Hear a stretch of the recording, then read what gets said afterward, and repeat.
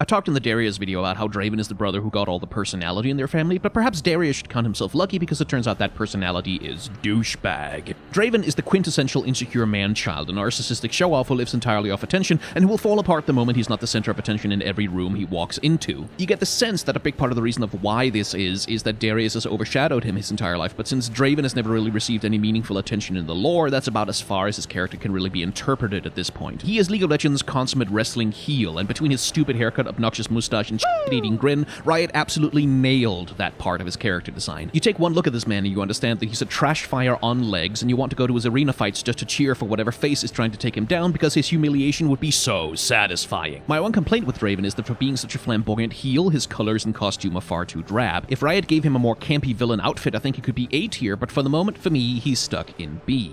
Subscribe to this channel for more reactions and hot takes, or head on over to my main channel for longer in-depth videos.